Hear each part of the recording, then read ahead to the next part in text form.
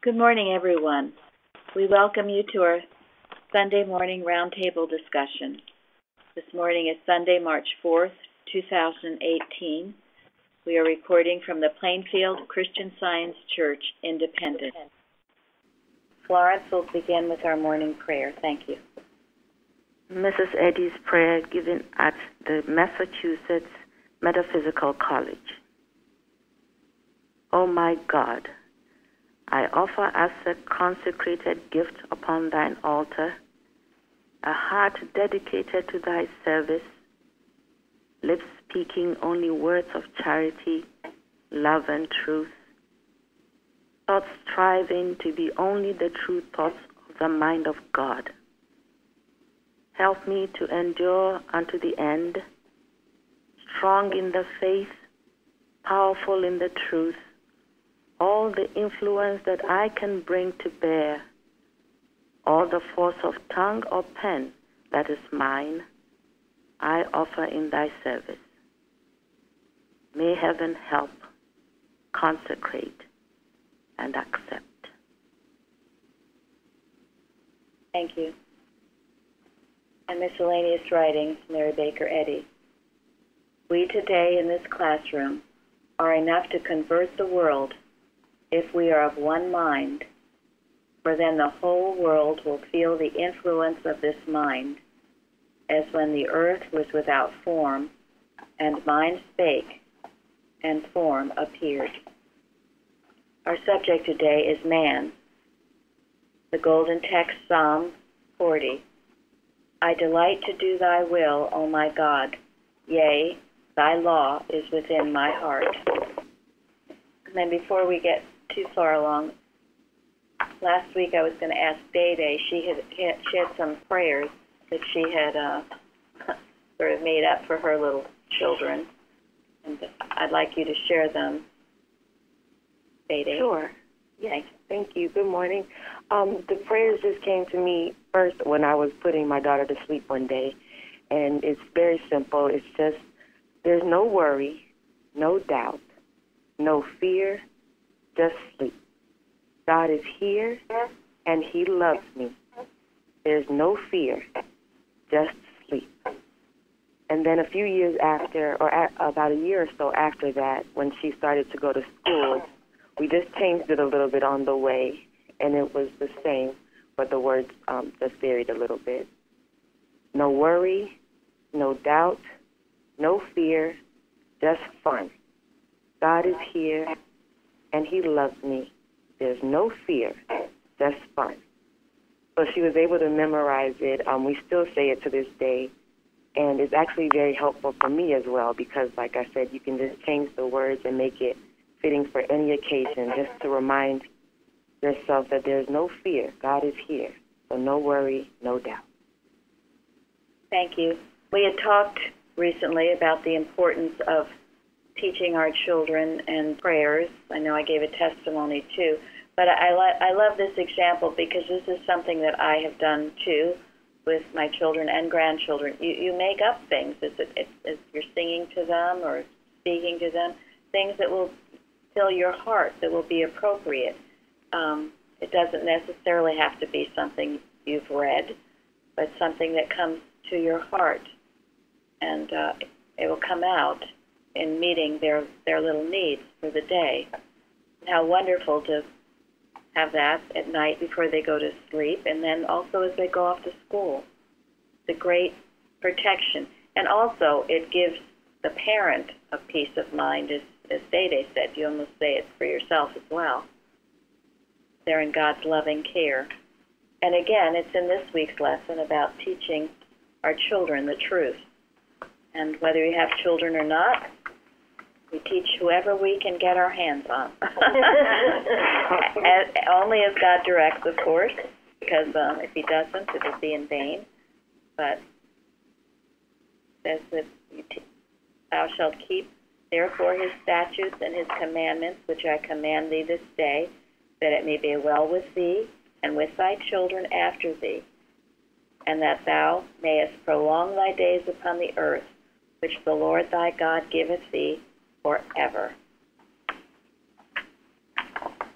So Linda will also read the watching point number 118.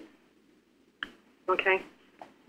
Watch lest you forget that your primary reason for denying the beliefs of sin, sickness, and matter is that you cannot serve two masters. You must make the things of God real to yourself.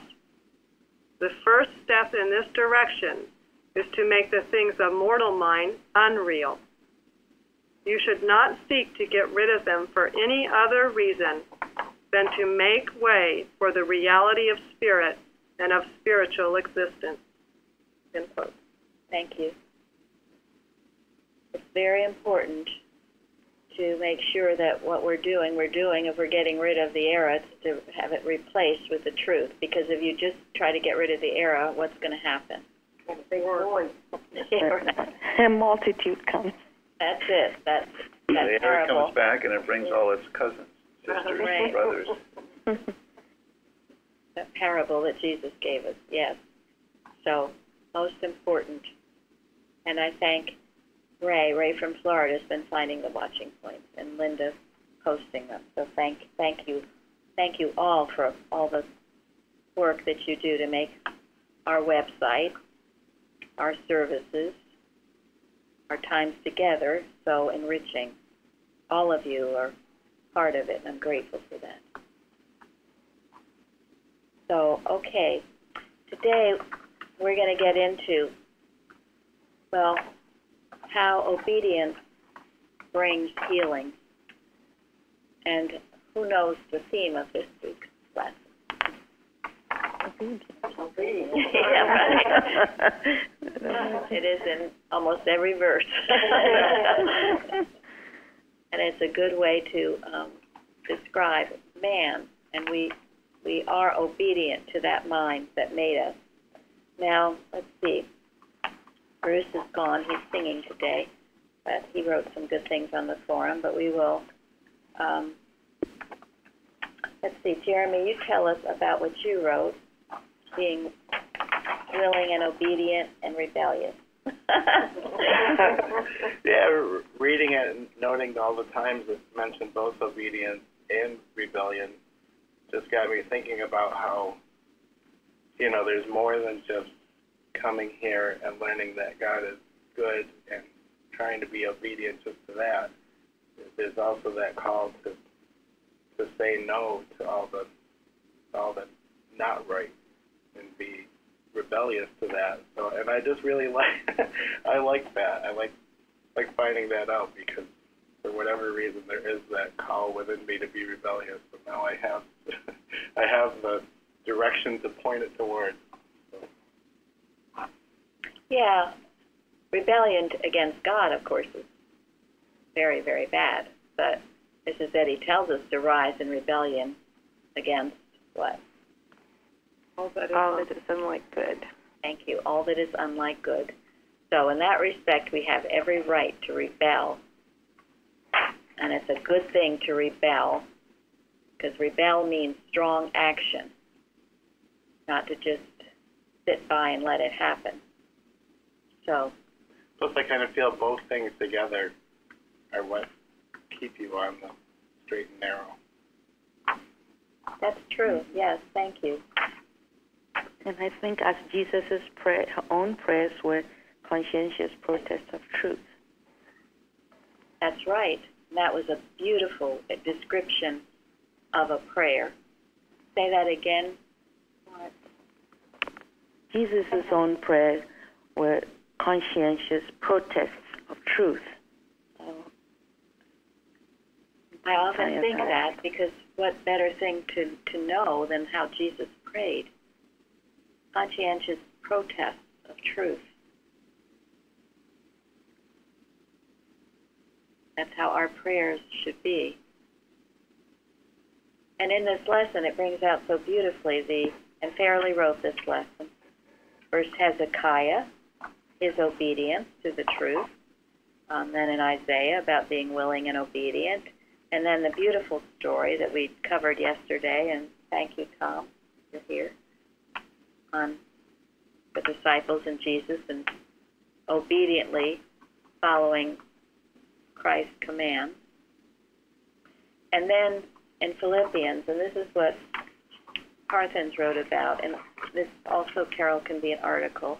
His forum, what he writes in the forum serves as wonderful articles.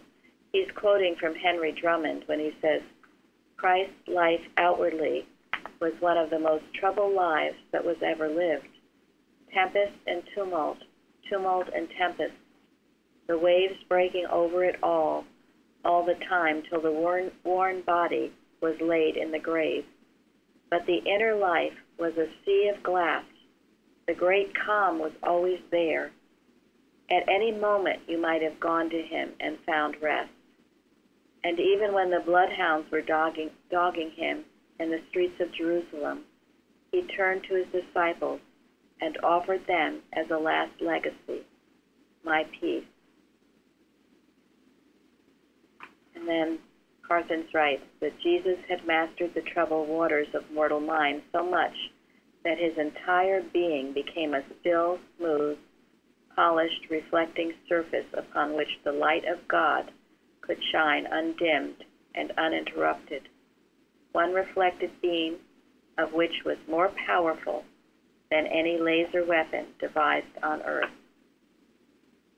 Now, in the testimony given Wednesday night, it was Wendy's testimony. Is she here? Yeah. And Wendy, what did you find? First, you were rushing around trying to find these missing keys.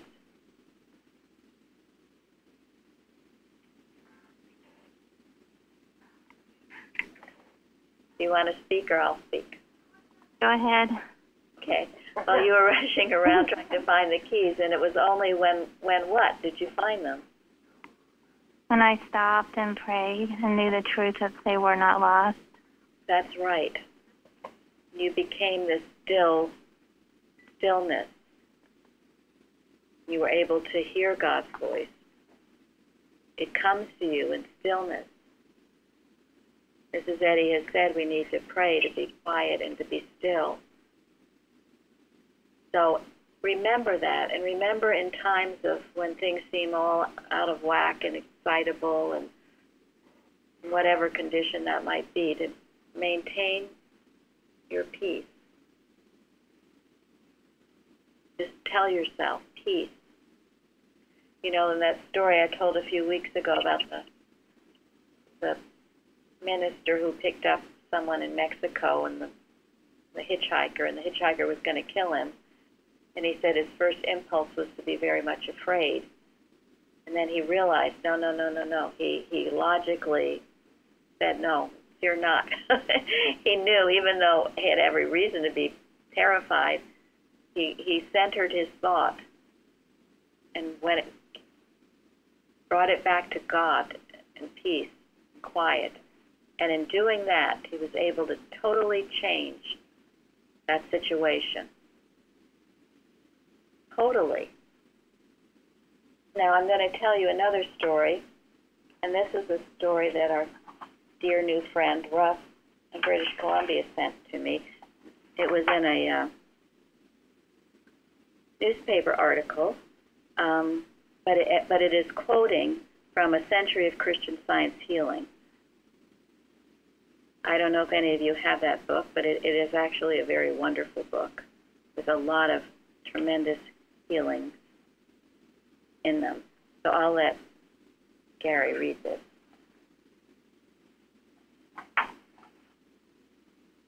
It says, one of the most remarkable and practical accounts of disrupting this material mythology comes from Adrian Vinciguerra, a former prisoner in a German POW camp during the Second World War. While interned, Vinciguerra chanced upon a copy of Science and Health. While studying it, she clearly glimpsed man's spiritual identity, which changed how she thought about herself and her enemies. She realized she was spiritual and free, rather than imprisoned by hate and fear. So she gathered her few belongings and walked out of the camp in broad daylight, past guards and dogs and watchtowers. Despite having no formal papers or identity card, she spent the rest of the war being fed and sheltered by strangers, even Nazi officials, who sometimes offered lodging and gave her food ration cards without asking questions. In her view, this protection stemmed from looking beyond the chaotic human picture and seeing God's spiritual man right where the hateful mortal version seemed to be. For a full account, see A Century of Christian Science Healing, 1967. Startling examples such as this one serve to awaken us. We don't have to wait for the world to change to find peace, nor must we be satisfied with the status quo. No matter what religious tradition we come from, if enough of us practice seeing flawed humanity through God's spiritual lens of love and humility, forgiveness and grace, we can yet transform our world. Isn't that beautiful? And of course we know Christ Jesus would pass through the crowds and sometimes people wanting to kill him, and he would pass through unharmed. But this is the state when we are in that divine state of mind, when we are knowing we are the child of God and everyone else is the child of God, when we really know it without doubt or fear, this is what can happen. I mean, there's no human explanation for what. I mean, they didn't even, she was able to go past the guards. They didn't even ask her. It was like she was invisible. And this is how we bring heaven on earth, and also in yesterday's watch, bringing in the millennium. It is within our own consciousness. We're either seeing it or we're not seeing it. But it requires that stillness that Carthens wrote about. And the really interesting aspect of this, to me anyway, is that we don't have to change anybody else. We don't have to talk anybody else into it. We don't have to prove anything to anybody else. We just have to be right with God, and God will change everything else, the appearance of everything else, as necessary. Because what did these people see as she walked by them, walking out of the prison? Must have saw a free person, because if they saw a prisoner, they would have. They saw the truth. And God did that, because that's all that's real in the first place. God took care of everything that needed to be taken care of. That's because his work is done and his work is perfect. She just had to open her eyes to the truth. And that's all we ever have to do.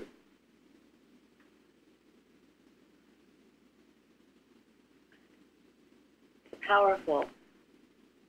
And if we would just do it and devote ourselves, our lives, our time, our energy, everything we have to it, it is done, first in our own lives and then in the lives surrounding us, and it's a ripple effect. It goes out. And that's what obedience is, to me anyway. I think it's also helpful for us to, go about our day knowing that everyone else is in constant contact with God. Absolutely. That's right. Carthens also sent me another YouTube about a woman in Turkey who is training to be in ISIS and had quite a terrible background of being beaten and other things. And I forget the circumstances, but anyway, she became a Christian somehow and was able, sort of, again, under extraordinary circumstances, to get out of this situation. And now she has a following of 6 million people, mostly Muslims, who she is turning to Christianity. And to hear her speak, I mean, she's so fired up about it because, again, without going into details, what happened in her life as a Christian, she was raised up out of just an awful situation. And because of that, she can speak about it and speak so forcibly and to great help of many others. So, and Parsons, when he sent it to me, said, well, this is the result of our watches. So, thank you. and so we must keep our prayers, and knowing, as Florence just said, everyone is in contact with the Christ, with God. And whatever our background or our experiences, He is there to lift, to save, to heal, and to bless. That's obviously true because these people are finding the truth without anybody telling them. The other videos that Parsons has sent, the people had never heard about Christianity, never been taught it, but came to them.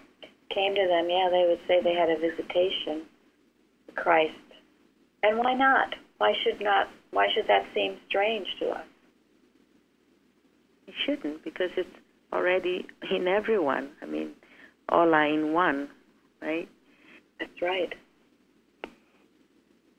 And then I think, is it Peter V. Ross, one of the early workers, said that they always thought of their patients as Christian scientists. Everybody is a Christian scientist.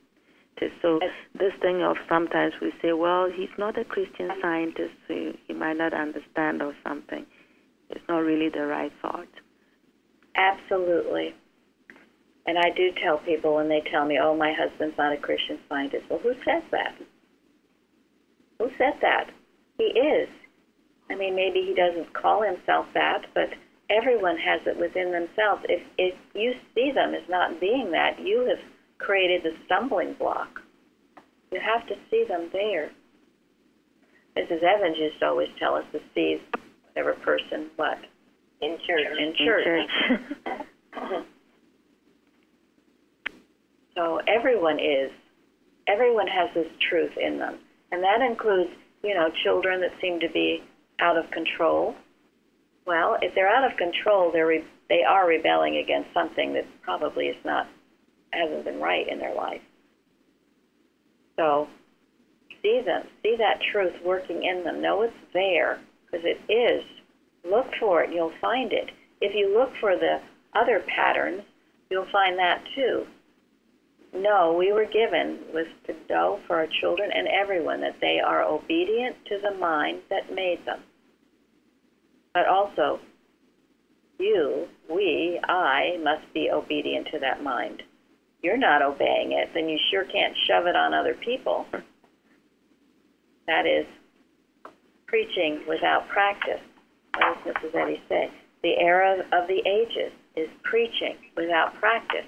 That's what people rebel against, and rightfully so.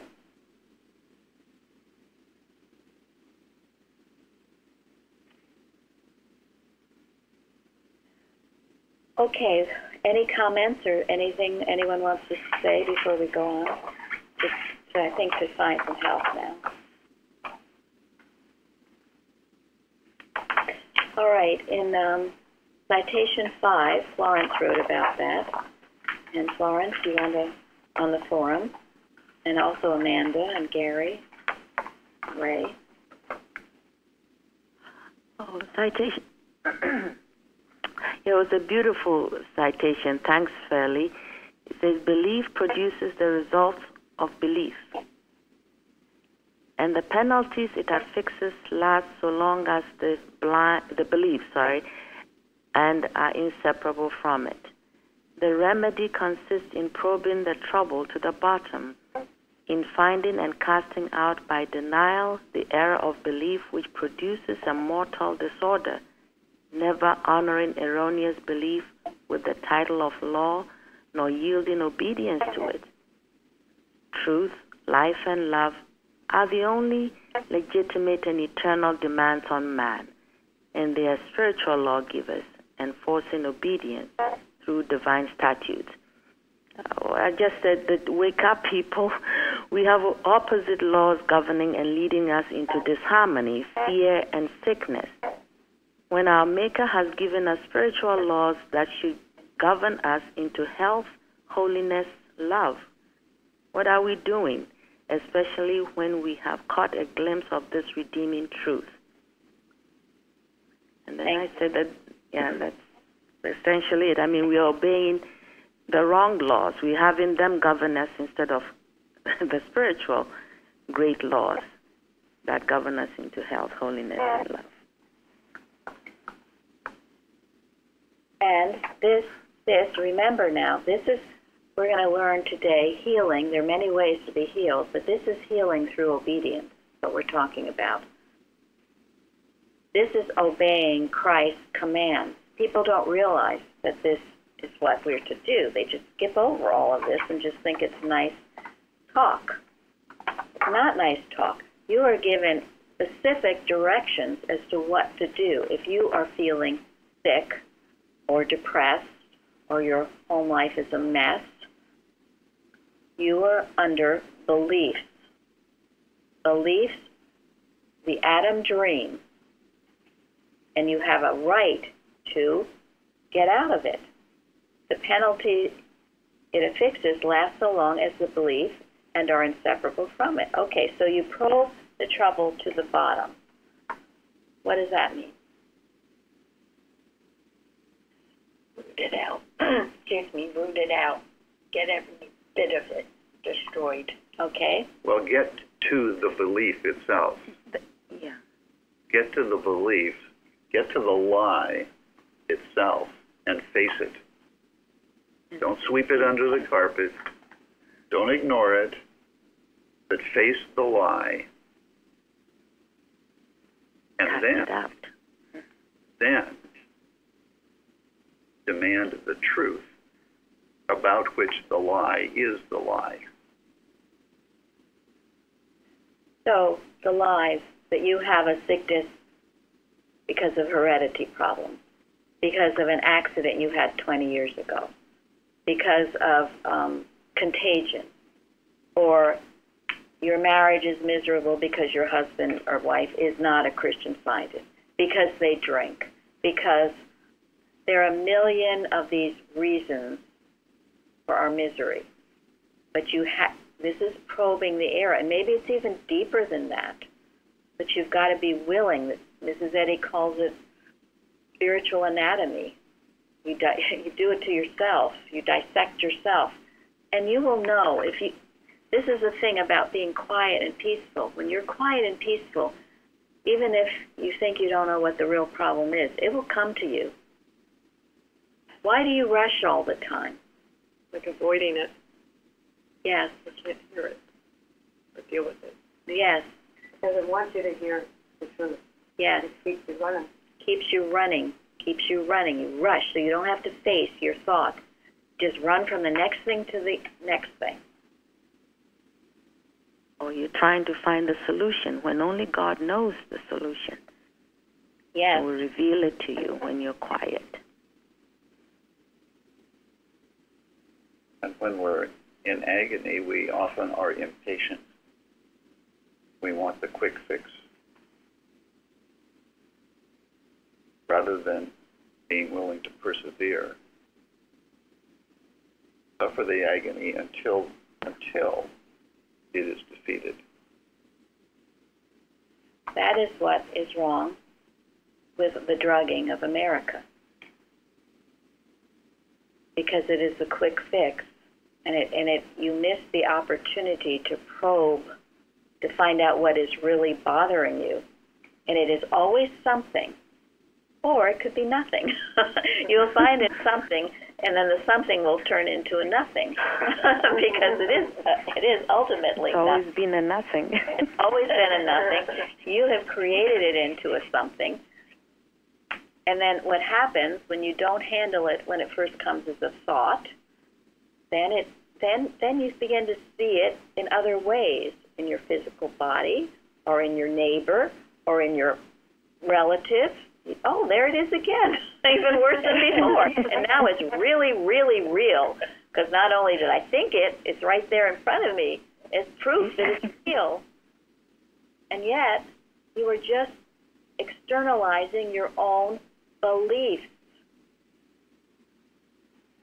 Replace belief with the understanding of the truth. That's what Gary was saying. Then you go back. And this is why I've told people, write down what you were afraid of.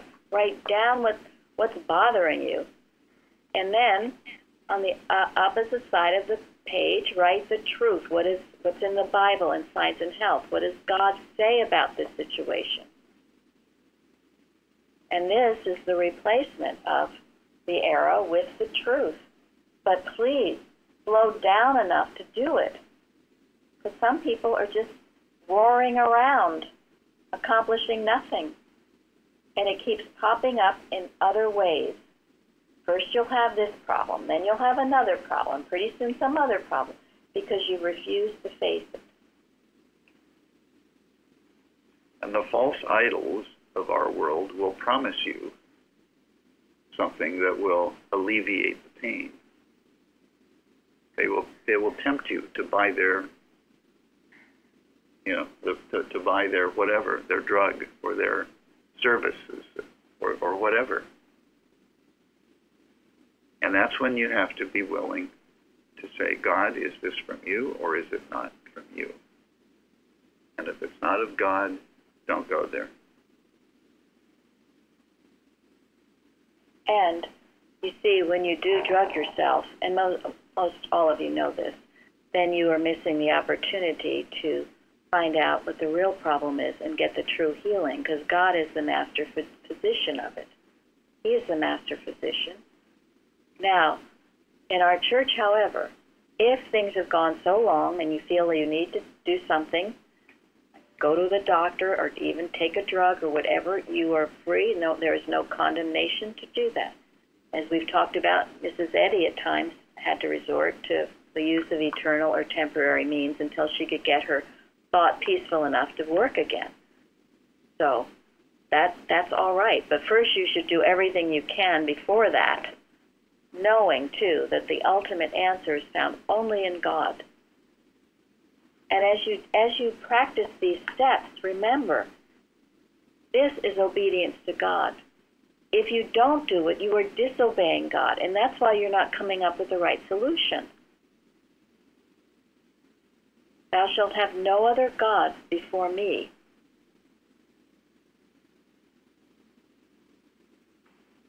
One of the things that you talk about the drugging, but there was also ways of drugging with the words, like mental suggestion, using the words over and over, which I found that's what I thought you were supposed to do until I came here. And then you get to the point then where you can't use it. And then I'm actually very grateful I had something that made me suffer, and I couldn't just fix it easily because it made me to work and keep at it. But that's one of the things I found out I was doing. Yeah, there's the mental drug of hypnosis. Yeah.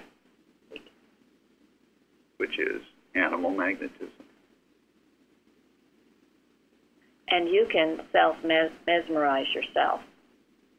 And sometimes just repeating things over and over and over, even if it's the truth, can be mesmeric, because you think, I'm doing the work, I'm doing the work, and you're just being parroting. Yeah. Yes. For some people, that's the rosary. Yeah. The letter without the spirit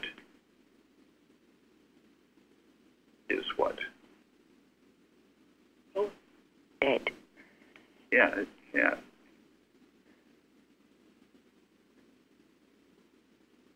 It's almost worse than not having the letter at all. Amanda, you wrote on this on the forum. Would you like to, you mentioned the article Choose Ye by Mrs. Eddy.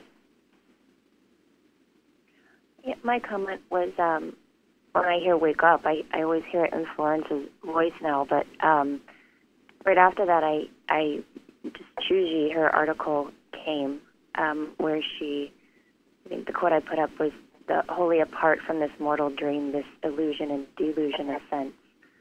And Christian Science comes to reveal man as God's image, his idea, coexistent with him, God giving all and man having all that God gives. She also directs us to the first commandment and golden rule, which to me the first commandment is always a quick, it's kind of to go to the basics, because sometimes these things that come up, whatever they be, illness or so forth, seem really mesmerizing. I mean, I feel like I'm standing there with, drooling, so eyes bugged out just staring at it. So to me, that first commandment is a good basic to go back to, first to kind of provide comfort to yourself, to help with the fear. But then something else that Florence has pointed out that I wasn't aware of until here is the duty. Once you know, you have an obligation to do that. That's part of obedience. And I wasn't really familiar with the daily duties until coming here. And sometimes that's that extra kick that keeps you going of, you have an obligation to do this. There's a duty to this, part of being obedient, as opposed to just doing it or thinking nice things to make yourself feel better in a time of crisis. Thank you very much. And this is the importance of actually reading our textbook, reading prose works, doing our daily duties, living this truth, studying it and imbibing it, so that you actually know what you should do. And it's not just pie in the sky. This is the obedience. And it will often take courage to be obedient, won't it? Yeah. It does. Yeah. I mean, because you've got peer pressures, you've got sometimes household members, you've got relatives, you've got people at work who are pushing you to entertain a false god. Go to the doctor, go take a drug, go do this, go do that. And you have to be able to say no. You have to be able to shut it out. Sometimes you have to shut people out. Jesus often had to send people out of the room before he could heal somebody.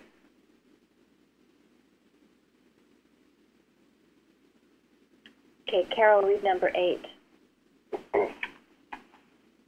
Obedience to the so-called physical laws of health has not checked sickness.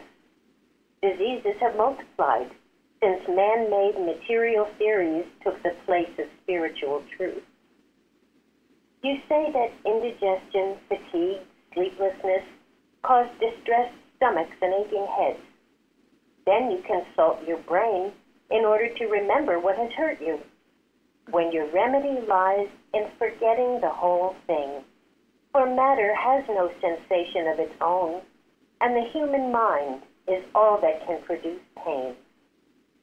As a man thinketh, so is he. Mind is all that feels, acts, or impedes action. Ignorant of this, or shrinking from its implied responsibility, the healing effort is made on the wrong side, and thus the conscious control over the body is lost. Thank you. Now, how often do we think about our indigestion, our fatigue, our sleeplessness? Are you thinking about it? I think they take the place of God in our thinking. They do. We don't watch it. The remedy relies in forgetting the whole thing. And I've heard of wonderful healings where people have said they've had Christian Science treatment, and then they do forget the whole thing, and then months later they say, oh yeah, I don't have that problem anymore. Mrs. Eddy says in Collectani, I turned to this today, page 7, we experience a recurrence of evil and suffering because we don't forget them. We are often deterred from undertaking things because of the remembrance of past failures. Does that sound familiar? Yes. Oh, I was hurt. That hurt me once, so it's going to hurt me again. I can't do this. I'm a stupid on computers. I can't do it. Won't do it. Thinking about it, thinking about it, thinking about it. And pretty soon, that's just what you get.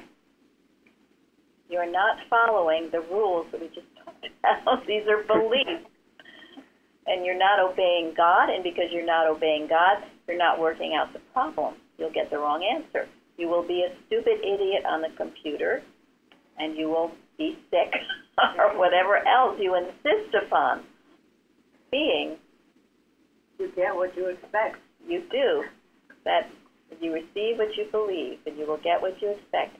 But the good news is that right thought must externalize itself. And sometimes you have to have a bit of a battle with yourself to stop this kind of thinking because it's been so ingrained in you. But that's all right. No one said this was a garden party. Battle, or go ahead, battle. Good thing to do.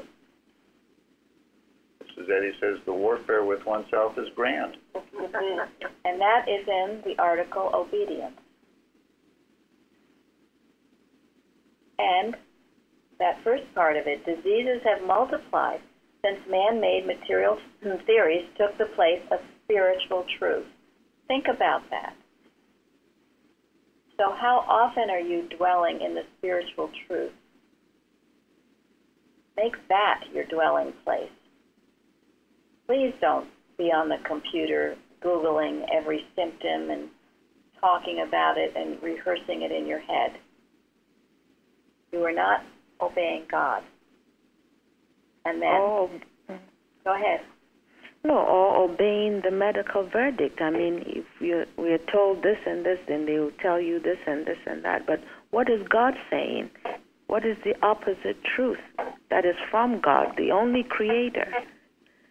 Yes.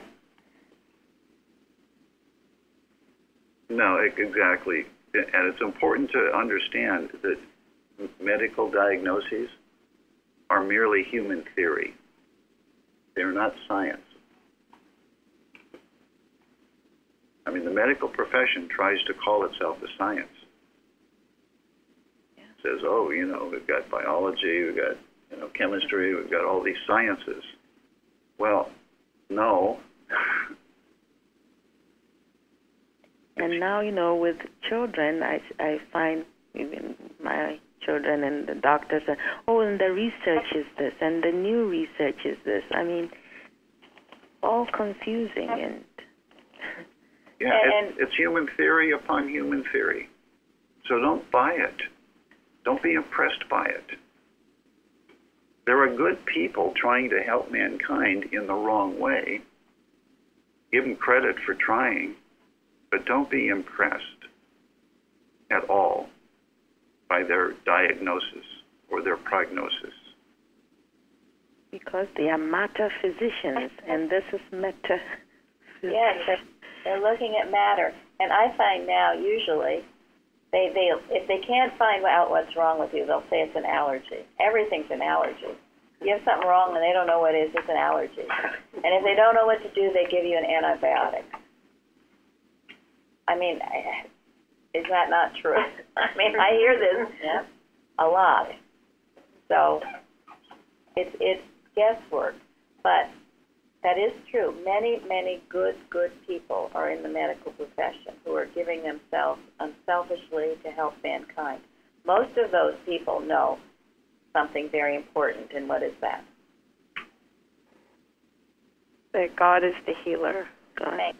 They know that God is the healer. If they're honest, they will admit that. They will admit that. And when they see miraculous healings, they will also admit that only God could have done it. And that's why Mrs. Eddy says if you have to go to a doctor, make sure he's a Christian Scientist, the kind that believe that there is a supreme being and that are less medical, not into trying to take your money and all of that. So and I love where she says, as a man thinketh, so is he. Mind is all that feels, acts, or impedes action. Ignorance of this, or shrinking from its implied responsibility, the healing effort is made on the wrong side, and thus the conscious control over the body is lost. What does that mean, shrinking from its implied responsibility? that you better watch your thinking. Your thinking has something to do here. Be responsible. That's an implied responsibility to watch what we're thinking. Yes. Thank you. It's a discipline, isn't it? Yes. Mrs. Eddy says, stand porter at the door of thought. She wasn't whistling Dixie. I have had people argue with me about, well, the reason I'm having this problem is because it's my monthly cycle. And I always go kaflooey. In other words, I have no control over anything. It is because it is my monthly cycle, I go kaflooey. This is why.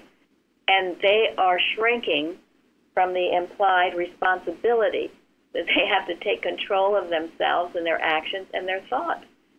It can be much easier to blame some outward circumstance. That means, phew, I'm scot-free over that. I have nothing to do. I'm just a helpless victim. That's why we don't accept that anyone is a helpless victim. You are never a helpless victim. You are triumphant, a victor in God. Don't blame things on other things. That's shrinking from your responsibility. It's because my uncle was mean to me. It was because of this or that. And they will say, this is why. And that goes back to citation 7. Self-love is more opaque than a solid body. Impatient obedience to a patient God. Let us labor to dissolve with the universal solvent of love, the adamant of error, self-will, self-justification, and self-love, which wars against spirituality and is the law of sin and death. Now, you wrote about that, Linda, a little bit. Yeah, the strong man. Well, actually, I just don't think strong I man. realized that strong man was your thinking. I don't really know how that went off base, but it made it so logical to me that it was your thinking you had to watch. And that include. I just thought you had mentioned in the last roundtable that some of the most difficult strong men to overcome were self-will, self-justification, and self-love. And there we had it in this lesson on obedience the next week.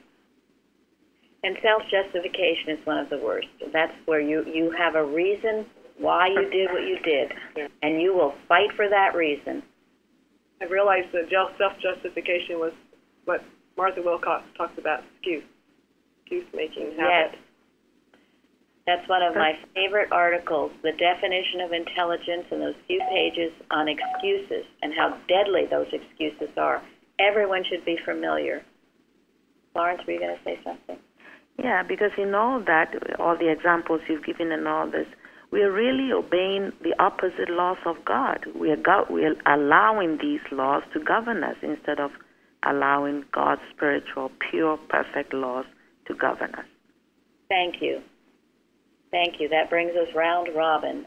Who and what are you obeying? Obedience to God. Follow His rules. If He's asking you for these rules, that means you can do it. God has made man capable of this, Mrs. Eddy says. You are capable to do this, so don't tell yourself you're not. So we're going to end today on Faith Cure, one of my favorite articles, because it tells you what real healing is. It's in retrospection and introspection. Gary will read it. It is often asked, why are faith cures sometimes more speedy than some of the cures wrought through Christian scientists? Because faith is belief and not understanding. And it is easier to believe than to understand spiritual truth. It demands less cross-bearing, self-renunciation, and divine science to admit the claims of the corporeal senses and appeal to God for relief through a humanized conception of His power than to deny these claims and learn the divine way, drinking Jesus' cup, being baptized with His baptism, gaining the end through persecution and purity. Millions are believing in God or good without bearing the fruits of goodness. not having reached its science. Belief is virtually blindness when it admits truth without understanding it. Blind belief cannot say with the apostle, I know whom I have believed. There is danger in this mental state called belief. For if truth is admitted but not understood, it may be lost, and error may enter through this same channel of ignorant belief. The faith cure has devout followers whose Christian practice is far in advance of their theory. The work of healing in the science of mind is the most sacred and salutary power which can be wielded. My Christian students, impressed with the true sense of the great work before them, enter this straight and narrow path and work conscientiously. Let us follow the example of Jesus, the master metaphysician, and gain sufficient knowledge of error to destroy it with truth. Evil is not mastered by evil. It can only be overcome with good. This brings out the nothingness of evil and the eternal somethingness, vindicates the divine principle, and improves the race of Adam. It's a powerful article. Make it one of your best friends. It also explains a lot of healing that goes on where there's really no growth spiritually. Christian Science demands of us all that we grow spiritually. So, thank you all for joining today, and we will have a powerful service coming up. Thank you. Thank you. Thank you.